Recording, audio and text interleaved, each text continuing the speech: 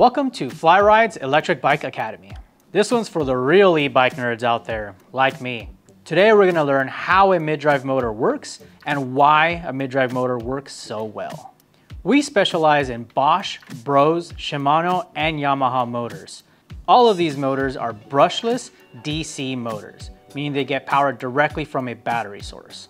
So how they work is by using data from 3 different sensors. There's the torque sensor, a cadence sensor, and a speed sensor. Data is calculated up to 1,000 times per second to give you a smooth output through the steel drive shaft. Some mid-drive motors are constructed with internal gearing, and others are constructed with a belt-driven system. Belt-driven systems tend to give you a smoother power output and a quieter ride, whereas geared systems feel a little more powerful out the gate from your first pedal stroke. The torque sensor on modern mid-drive systems are very responsive, meaning the motor can tell how much power you need based on how much power you're putting into it. Put another way, the torque sensor identifies how much power you're putting into it and gives you more torque as a result. So if you feel like you're not getting all the power out of the motor, it's likely that you're in too low of a gear and you're not putting enough torque into the system. This is where the cadence sensor comes in. The cadence sensor identifies how fast you're pedaling based off of RPMs, or rotations per minute. Ideally, mid-drive motors want you to be pedaling between 50 and 80 RPMs. So if you're pedaling above 90 RPMs in a very low gear, the mid-drive motor is not going to give you all that power it can give you. The mid-drive motors we carry give you support at a wide range of cadences. For instance, Yamaha motors give you power up to 110 RPMs. This wide range of cadences is helpful for steep grades, but you always want to find your way back to around 50 to 80 rotations per minute. This is where the cadence and torque sensor together work optimally.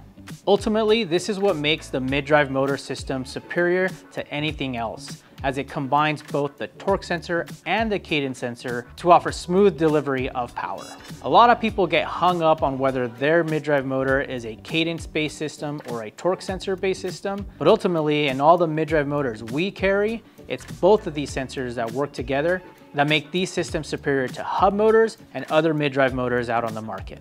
Another reason why mid-drive motors work so well is because of their reliability. There are a couple reasons why they are more reliable than hub motors. Because they are in a fixed location and only the internal parts are moving, this prevents a lot less stress and wear and tear compared to that hub motor that is spinning on the wheel.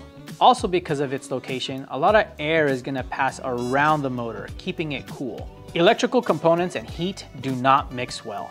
You want a mid-drive motor that dissipates heat really well. And some of the more modern mid-drive motors we carry have heat sinks, allowing the motor to stay cool while riding.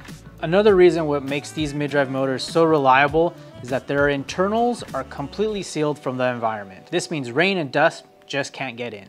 Plus, any connection ports lock into each other and there's no need to splice or solder any connections to the motor. Splicing and soldering wires, if not done correctly, can cause weak connections. Having the wiring harness and connections lock into the motor from the manufacturer is going to prevent a lot of these connection issues that we see on hub motors. The reason why we love mid-drive motors is that it gives you that true to cycling feel, because they use pedal assistance instead of a throttle that you see a lot on these hub drive bikes. Throttles not only take away the cycling feel, but can lower the life of that motor, because they tend to overheat and cause a lot more stress than a mid-drive motor could ever. If you like these Electric Bike Academy videos, leave us a comment and let us know what you'd like us to dive into next. I'm Hector with Flyrides, and until next time, enjoy the ride.